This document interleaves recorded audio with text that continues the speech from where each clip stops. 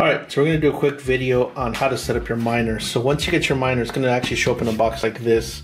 All you got to do is just go ahead and open it up. You can get some information in there. Just go ahead and take out this black foam here, and your miner, power cord, and antenna are all going to be in here. Everything that you need. So if you notice, the actual miner isn't that big. It's actually not much bigger than the size of your hand.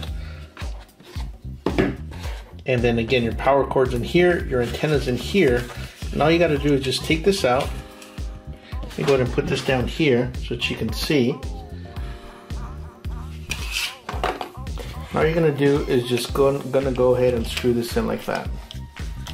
There's only one of these gold connectors right here, and so all you're gonna do is just screw that in like that.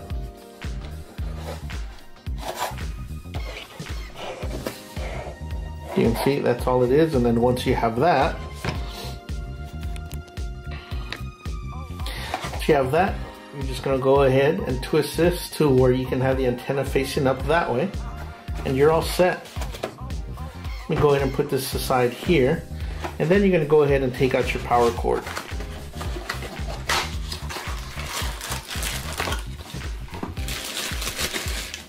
Your power cord is pretty easy. As you notice, there's no on and off switch anywhere on this thing. You got some an Ethernet port here. You got some USBs, which I've never used, not even sure what they are. They're probably for programming the miners, but these are already programmed to your address. And all you got to do here is literally just, there's only one of these USB connectors on the actual miner. All you're going to do is just go ahead and plug that in right in there.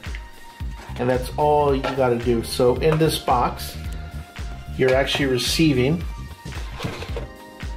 the miner, the antenna, and your power connector, and that's all you got to do as far as this. Now, and again, once you've done this, then you're all set. Again, you just want to try to place it as close to the window as possible.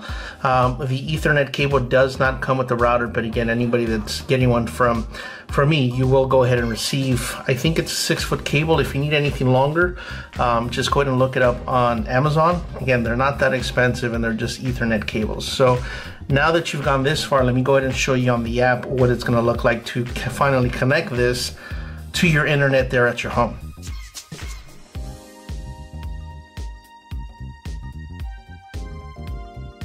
So let's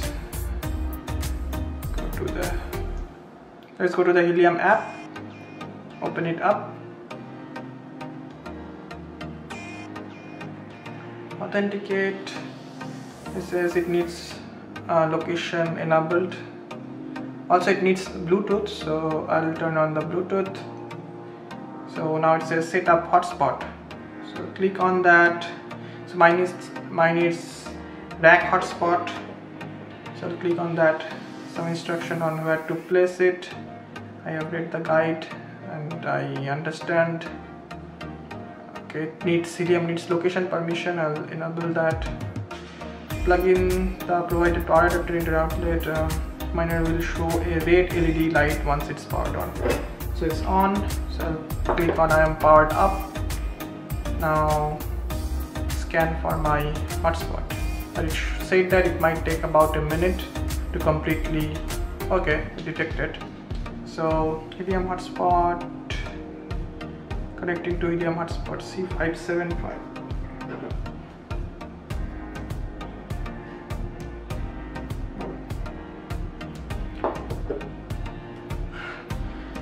So it needs Wi-Fi connection or LAN connection, so I will just connect to my 5 GHz connection. So enter the password. I hope I remember it. Now it's trying to connect to the network.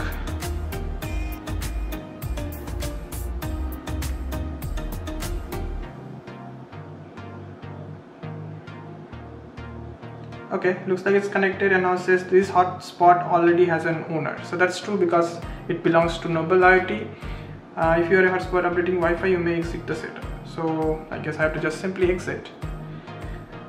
Okay, so I hope once I set it up, I'll place it near a window, and then I should be able to start earning after this is synced up with the network.